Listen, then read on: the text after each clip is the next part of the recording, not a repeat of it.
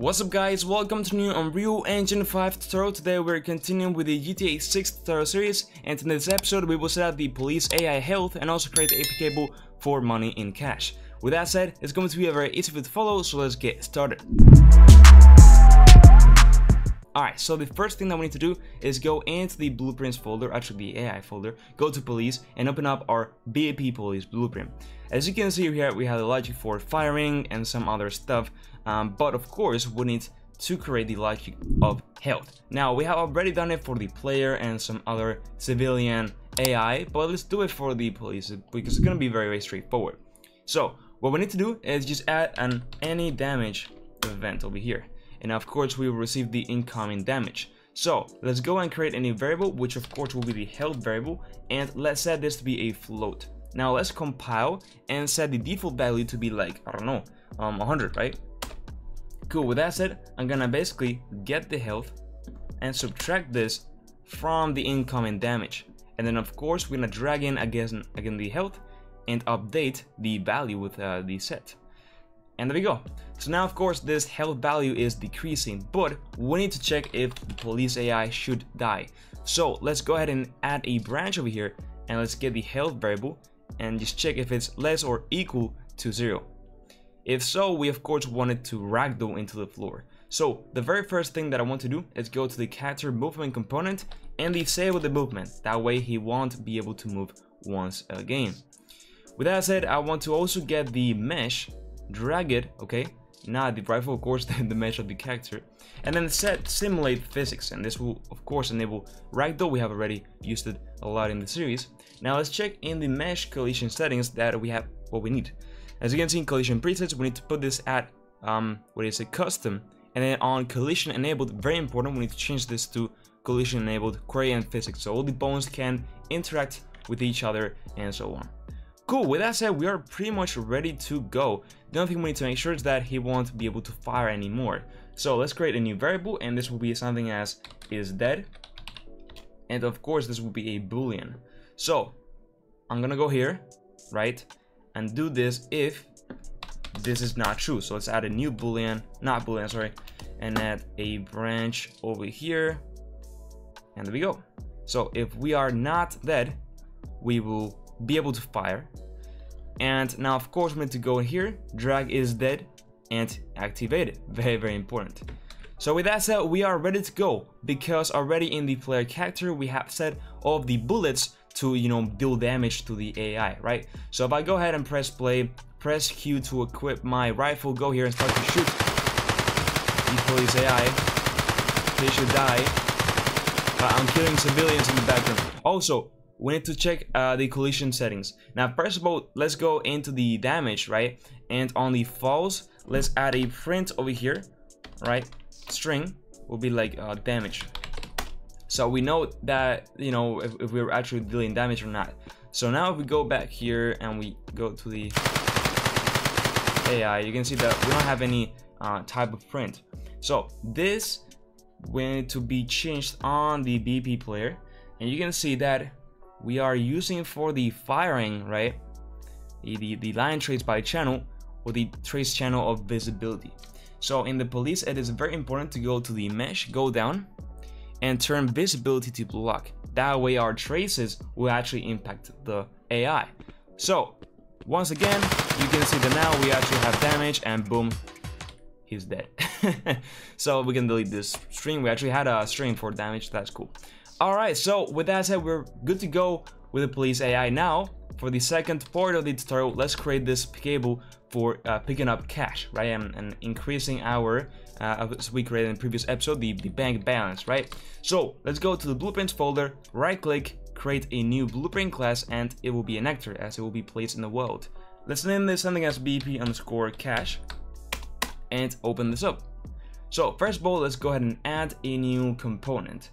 And for now, this will be a static mesh, and this will be the cache.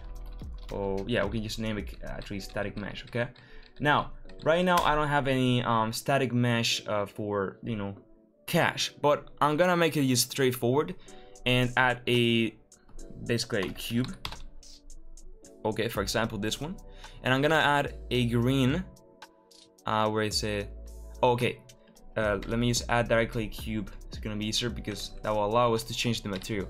And what I want to do, right, and let's call this mesh, is to change the material to be green. And we actually already have, look, a basic asset 03 will work. So let's select that one, and let's put this to be like 0.3, and then let's unlock it, and let's make this well, yeah, let's take this at 0.3.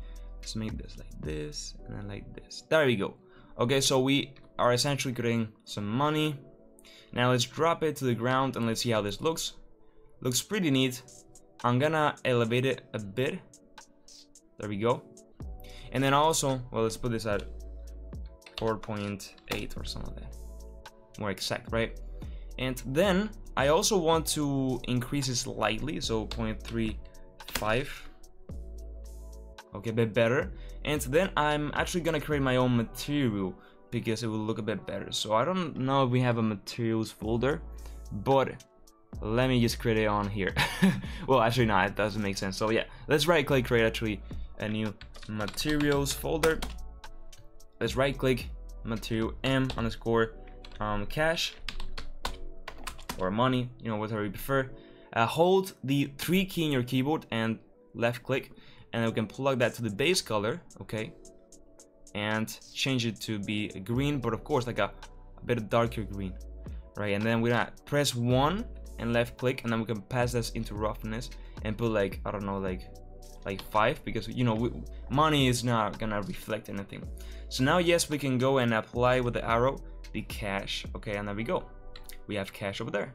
You can change the colors to look a bit better, whatever you prefer, and probably later in the series we'll swap the, you know, the actual money thing, right, mesh. Now another thing that we can do is add like some bands, right? And to do this we could simply go and select the mesh, go to cube, this would like band 1, and we can change the scale to be like 0.1, and then go move this like here and just make this. And we're essentially creating like a band, as you can see. Now let's make a bit like 0.8. Oh, wait. Okay, let's drag, it's gonna be easier. And there we go. That looks way better. And let's disable snapping, go here, hold. Oh, we cannot hold out, so we need to duplicate it. And then move this like around here. It doesn't need to be exact, you know, so it's a small item. And there you go. Now this actually looks more like money, right, with the bands. And there we go. Now we could also make them smaller, whatever you prefer really, but I think it looks pretty neat. If we also had like a decal with a cash icon, that would like finish up the mesh really. So yeah, looking cool. Now of course we need to be able to pick this up, right? Right now we cannot interact with it. So let's go to the cache, add a new component, let's search for collision, and this will be sphere collision. And this is gonna be our trigger. So if our player enters in this area, we will be able to interact with it basically. So let's go ahead and just make this a bit bigger. Now things are gonna be taking an approach to essentially pick up stuff. So you will see this in a second, but let's make sure that the collision preset is set as overlap all dynamic, which should be by default. So cool. That means that we can, you know, enter, but you know, detect things. So now back in our BP player, we need to create this interaction, you know, prompt. Now, before doing that, I want to create a new interface. And we already created interfaces in the past, as you can see, so let's do the same. And this will be for interactions for pretty much everything. So let's go to the blueprint section over here, blueprint interface, BPI, interact, open this up, and this will be just interact. Now, we can create one general for interact, which we will do, but also let's create one specific for the cache. So it'll be like pick up cache. And the cool thing is that we will obtain an output.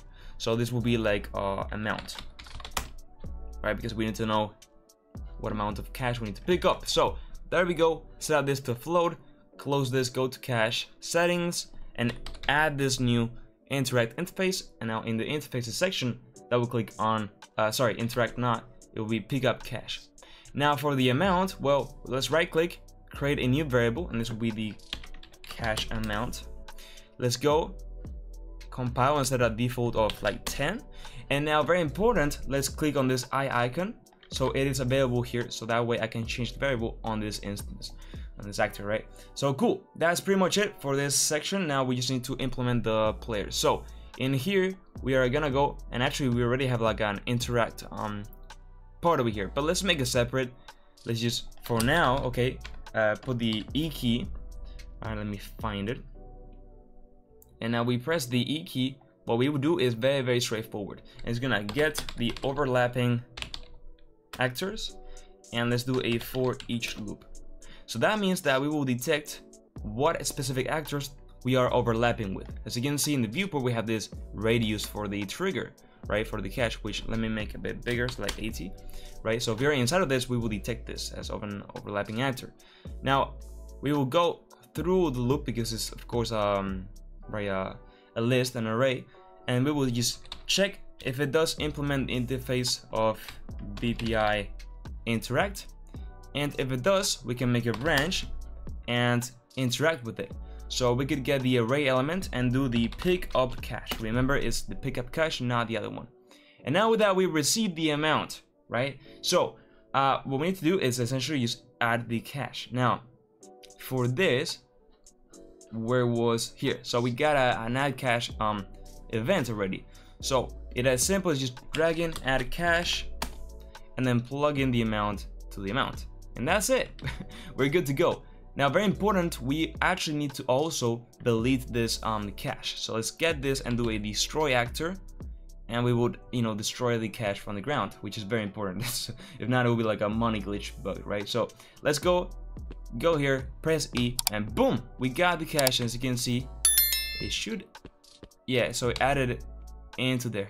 Now, as you can see, we also got 165, and you're probably wondering why. That's because in the previous episode, we left where it said add cache with a delay to test it out. But let's delete that, and now we actually got it. So 100, pick it up, 110, and everything is working. You can see we can change the variable here to whatever we want, and that's it.